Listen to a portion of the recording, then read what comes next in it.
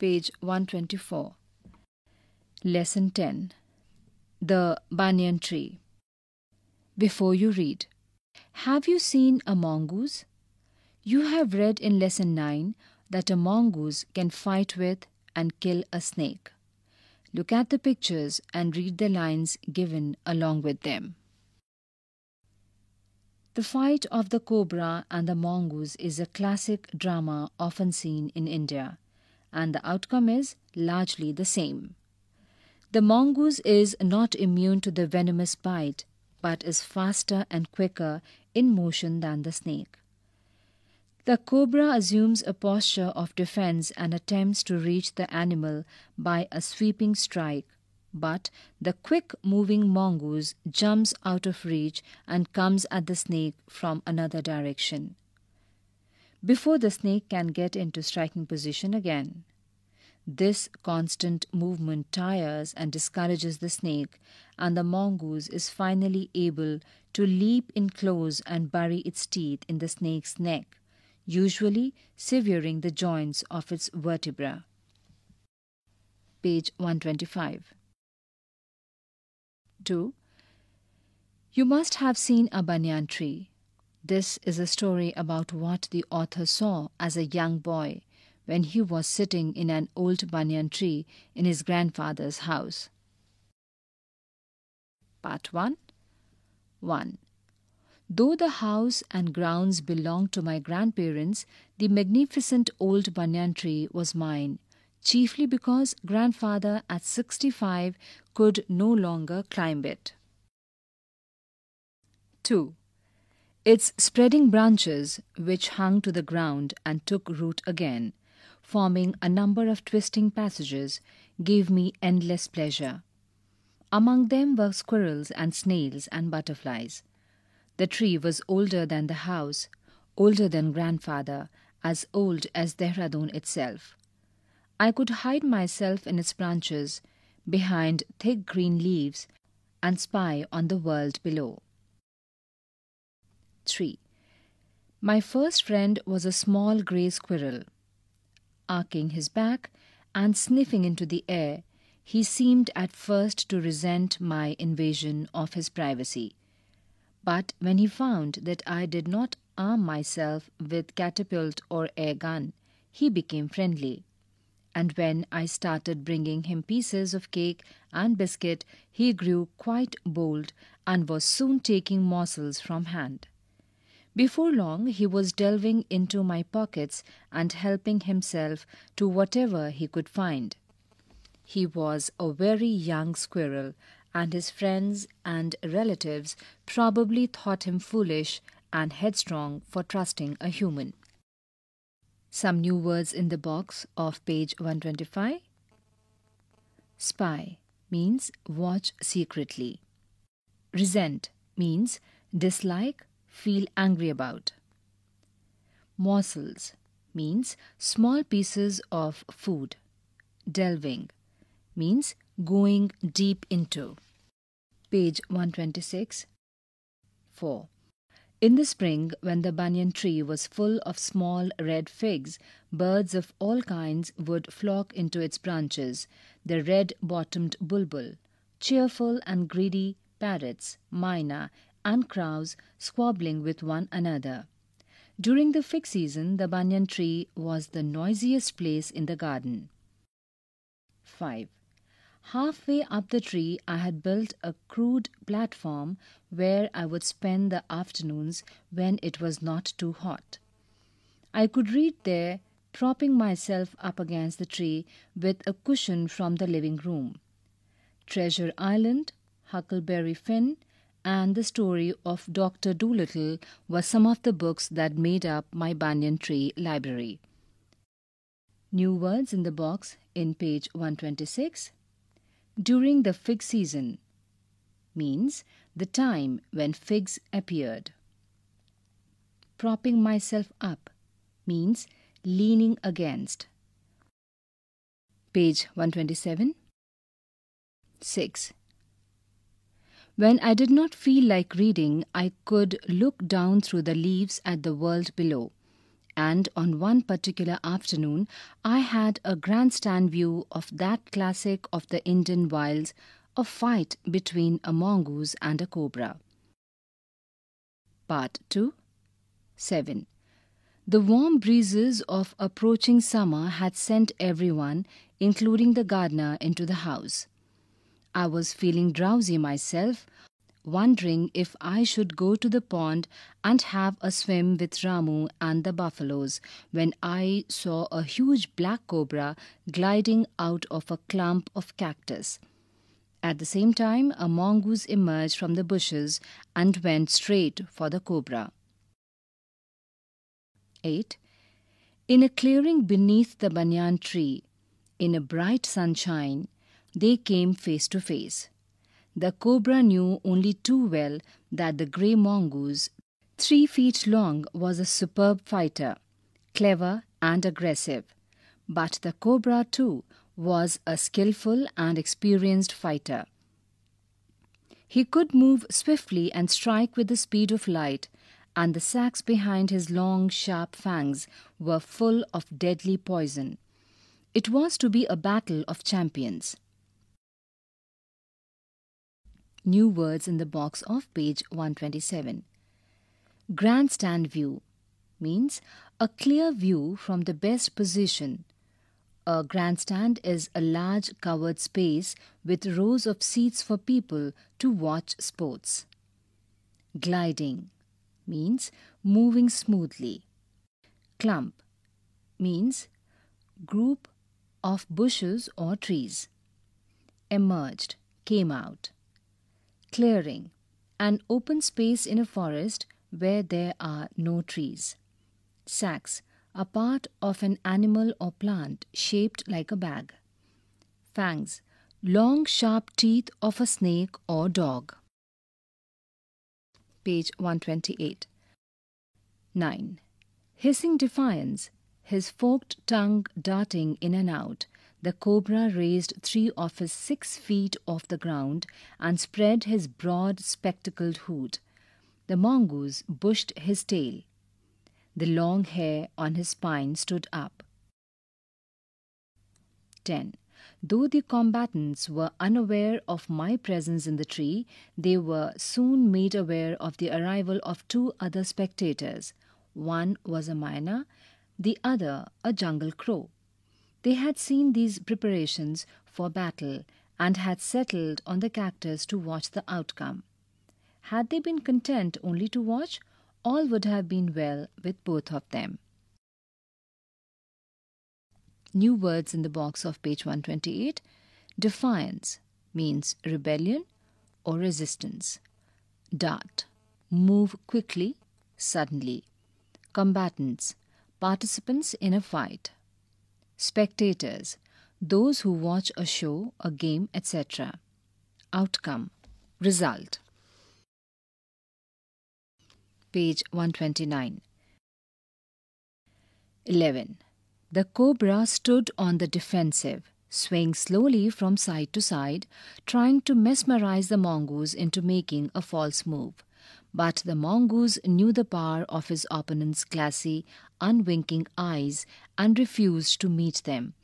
Instead, he fixed his gaze at a point just below the cobra's hood and opened the attack. 12. Moving forward quickly until he was just within the cobra's reach, the mongoose made a pretended move to one side. Immediately, the cobra struck. His great hood came down so swiftly that I thought nothing could save the mongoose. But the little fellow jumped neatly to one side and darted in as swiftly as the cobra, biting the snake on the back and darting away again out of reach. 13. At the same moment that the cobra struck, the crow and the myna hurled themselves at him, only to collide heavily in mid-air. Shrieking insults at each other, they returned to the cactus plant. A few drops of blood glistened on the cobra's back.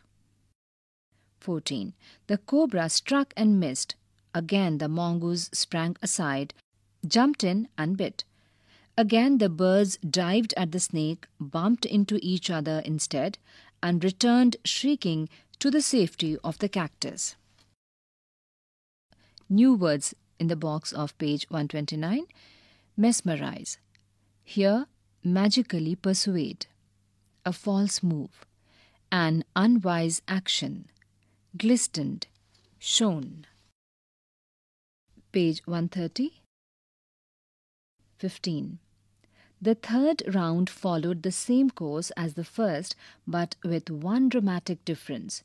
The crow and the myna, still determined to take part in the proceedings, dived at the cobra, but this time they missed each other as well as their mark. The myna flew on and reached its perch, but the crow tried to pull up in mid-air and turn back. In the second that it took the bird to do this, the cobra whipped his head back and struck with great force, his snout thudding against the crow's body. 16. I saw the bird flung nearly 20 feet across the garden. It fluttered about for a while, then lay still. The myna remained on the cactus plant, and went the snake and the mongoose returned to the fight. Very wisely decided not to interfere again. The cobra was weakening, and the mongoose, walking fearlessly up to it, raised himself on his short legs and with the lightning snap had the big snake by the snout. The cobra writhed and lashed about in a frightening manner, and even coiled itself about the mongoose. But to no avail. The little fellow hung grimly on until the snake had ceased to struggle. He then smelt along its quivering length, gripped it round the hood, and dragged it into the bushes. New words in the box, page 130. Round. Here a stage in a fight or competition. Pull up. Here stop. Whipped. Whipped back. Moved back suddenly. Snout. The noise and mouth of an animal. Page 131. 17. The myna dropped cautiously to the ground, hopped about, peered into the bushes from a safe distance, and then, with a shrill cry of congratulation, flew away. By Ruskin Bond. Difficult word in the box of page 131. To no avail means with no success. Working with the text. A. Complete the following sentences. 1. The old banyan tree did not belong to grandfather, but only to the boy because. Page 132. 2. The small grey squirrel became friendly when blank. 3. When the boy started to bring him pieces of cake and biscuit, the squirrel blank. 4. In the spring, the banyan tree blank and blank would come there. 5. The banyan tree served the boy as a blank. 6. The young boy spent his afternoons in the tree. B. Answer the following questions. 1. It was to be a battle of champions. 8. 1. What qualities did the two champions have, which is mongoose and cobra? Pick out words and phrase from the paragraph about this line in the next and write them down. 3 words for mongoose and 3 words for cobra. Page 133. 2. What did the cobra and the mongoose do to show their readiness for the fight? 3. Who were the other 2 spectators? What did they do? Did they watch or did they join in the fight? 10. 3. Read the descriptions here of what the snake did and what the mongoose did. Arrange their actions in the proper order. 11. 16. 1. Ceased to struggle.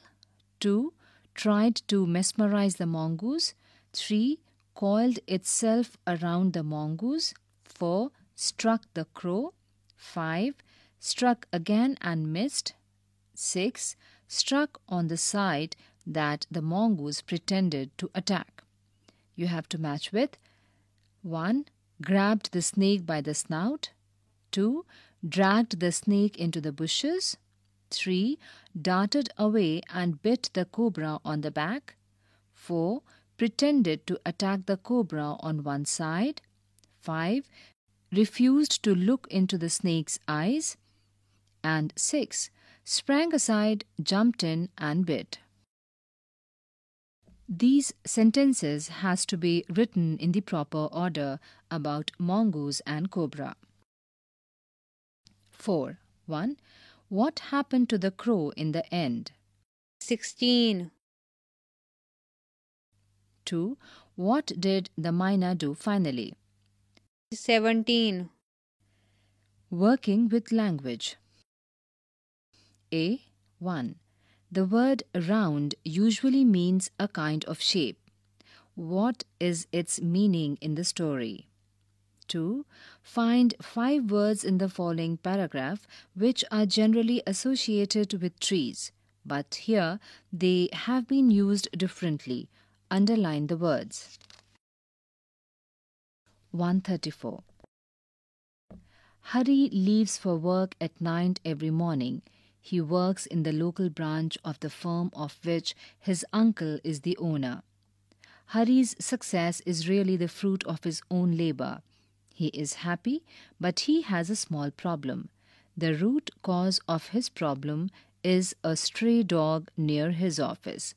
The dog welcomes Hari with a loud bark every day. B. The words in the box are all words that describe movement. Use them to fill in the blanks in the sentences here. The words are dived, gliding, sprang, darting, whipped, back, delving. 1. When he began to trust me, the squirrel began blank into my pockets for morsels of cake. 2. I saw a cobra blank out of a clump of cactus. 3. The snake hissed, his forked tongue blank in and out. 4. When the cobra tried to bite it, the mongoose blank aside. 5. The snake blank, his head blank, to strike at the crow. 6. The birds blank at the snake. C. Find words in the story which show things striking violently against each other. 1. The cobra struck the crow, his snout th blank ing against its body. 15. 2. The crow and the myna C blank LL blank in the mid-air. 13. 3. The birds dived at the snake, but B blank D into each other instead. 14. Page 135. D. Look at these sentences. 1. In the spring, birds of all kinds would flock into the banyan tree's branches. 2. I would spend the afternoons there. Grandfather at 65 could no longer climb the banyan tree. 2. I could hide myself in its branches. 3. I could look down through the leaves at the world below. 4. I could read there. Would tells us what the author used to do or what used to happen. Could tells us what the author was usually able to do or grandfather is now not able to do. Choose would and could to replace the italicized words in the following sentences. Grandfather says in the old days. 1. Elephants were able to fly in the sky like clouds. They were also able to change their shapes. They used to fly behind clouds and frighten them. People used to look up at the sky in wonder. Italicized words in this sentence were able to fly. 2. Because there was no electricity, he used to get up with the sun and he used to go to bed with the sun like the birds. Here, in this sentence, words are used and used to go and used to. 3. Like the owl, he was able to see quite well in the dark. He was able to tell who was coming by listening to their footsteps. In this sentence, italicized words are was able to. Now speaking. Look at these sentences. 1. The tree was older than grandfather. 2. Grandfather was 65 years old. How old was the tree? Can you guess? Page 136. 1. The tree was as old as Dehradun itself. Suppose Dehradun is 300 years old. How old is the tree? When two things are the same in some way, we use as. Here is another set of examples. 1. Mr. Sinha is 160 centimeters tall. 2. Mr. Gupta is 180 centimeters tall. 3. Mrs. Gupta is 160 centimeters tall. Mrs. Gupta is as tall as Mr. Sinha. Use the words in the box to speak about the people and the things below using as, or, er, which is than. The words in the box are tall, taller, cold, colder, hot, hotter, strong, stronger, short, shorter. Notice that in the word hot, the letter T is doubled when ER is added. 1. Heights. Zeba 155 centimeter, Ruby 150 centimeter, and Rani 155 centimeter. You have to use the word ER in comparison to these three girls for their heights. 2. Weightlifters. Vijay is 50 kg, Akshay 50 kg, Anwar 65 kg. Page 137. 3. City temperatures. Shimla 6 degrees Celsius, Gangtok 6 degrees Celsius, and Srinagar 2 degrees Celsius. You have to write using ER for comparing the temperatures of these three cities. 4. Lengths. Rumi's pencil 3 inches long, Mona's pencil 5 inches long, Raja's pencil 3 inches long. Again, you have to write here about all these three girls' pencil, which is the tallest pencil. 5. City temperatures. Delhi 43 degrees Celsius, Chennai 39 degrees, and Nagpur 43 degrees Celsius. Again, you have to mention here about the temperature of these cities with comparison to one another. Page 138. Writing. My favorite place. Read again the paragraphs of the story in which the author describes the banyan tree and what he used to do there. Is there a place in your house or in your grandparents' or uncles' or aunts' houses that you specially like? Write a short paragraph about it saying 1. Where it is, 2. What you do there. 3. Why you like it. You may instead write about a place you like or are afraid of. Know your country. Answers are here. 1. The Mahanadi, measuring 4,800 meters. The Hirakund Dam is the largest in the country. 2. Tamil Nadu. The merger of the Arabian Sea, the Bay of Bengal, and the Indian Ocean at this point is an unforgettable spectacle. 3. 10-degree channel.